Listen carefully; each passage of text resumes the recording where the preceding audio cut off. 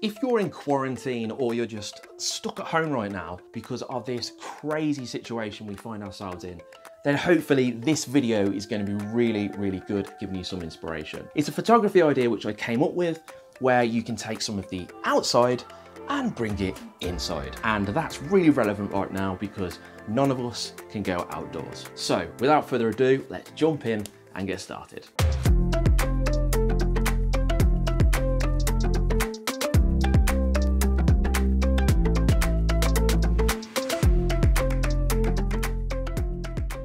So, like a lot of you guys right now, I'm actually currently in quarantine and the whole of the UK is in quarantine too. So I'm not actually able to get out and do what I usually do, which is go out and take photos.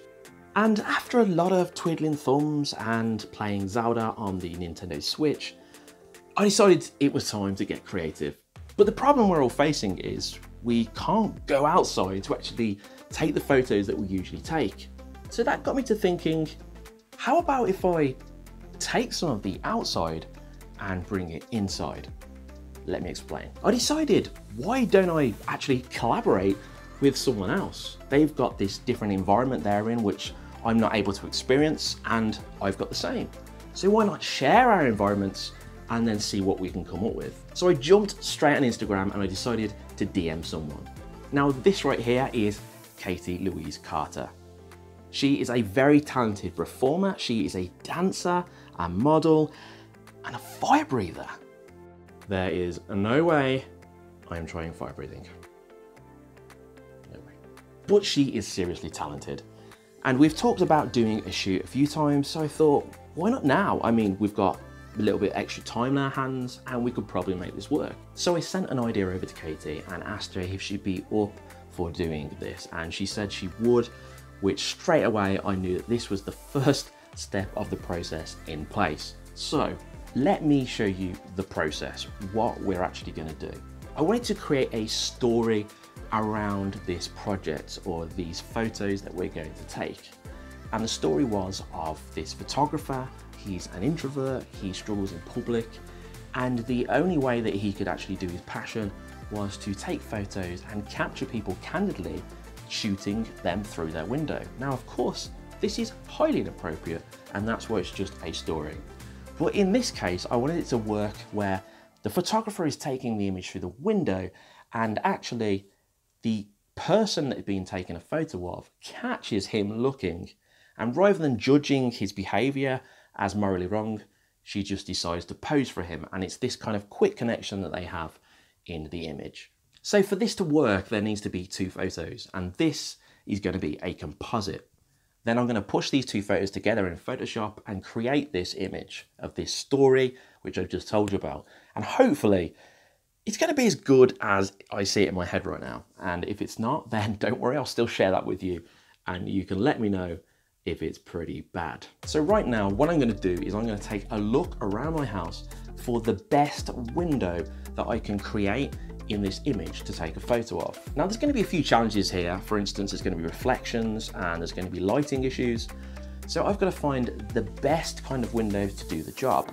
While I'm doing that, Katie is actually going to be taking photos of herself, self-portraits, in which she's going to try and get some poses which I sent over to her on Instagram. And while we're both working on this, the plan is that we both come up with these two really good images which I can use to create this composite together. Fingers crossed. So what I've discovered in my house is I have some really dull, uninspiring windows, which are not really going to add any character whatsoever to this picture, but I do have a disco ball. Okay, so I've had absolutely no success finding a window in my house where I can actually shoot right through, and it just gives it that character. No matter what lens I use, it's just the whole window and it doesn't look any good at all. So I thought it's time to think outside the box, and I think I've done that. This right here is my son's playhouse. I think it's Postman Pat Playhouse or something. No, it's not. Postman Pat? It's actually a Fireman Sam playhouse. And you can see here that these really cool looking frames. Now you probably think they're not cool, and they don't look that cool right now, but they will when I actually take a picture with my camera up against it like that. And what that's going to do is it's going to create this really cool silhouetted look. And hopefully, I think it's going to create a really nice outline for the subject, in this case Katie, to pop out of the image so that she's really bright in the background and I've got this nice dark frame to work with in the foreground with this little window. I reckon I'm going to make it black and white as well. It's going to create that classic look, but we'll see.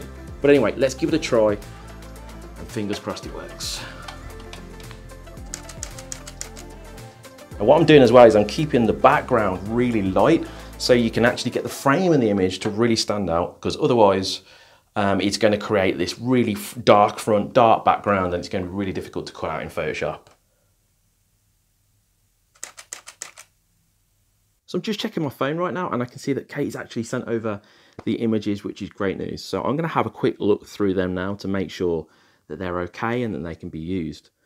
And what I can see here is that she's done a really good job. She's done a better job than me. Oh. So yeah, I'm definitely going to be able to use at least one of these images for the composite, which is brilliant news. Now I know that Kate's actually used a mobile phone to take these with. So it does mean that if I want to do any editing to the picture, I'm going to have to be careful with that, because otherwise if I edit a JPEG, a mobile phone JPEG, then the quality might start to fall apart. So I've just got to keep that in mind when I jump into Photoshop. But I'm going to jump into Photoshop right now and I'm really excited about what I can possibly create with these two images. So let's give it a go.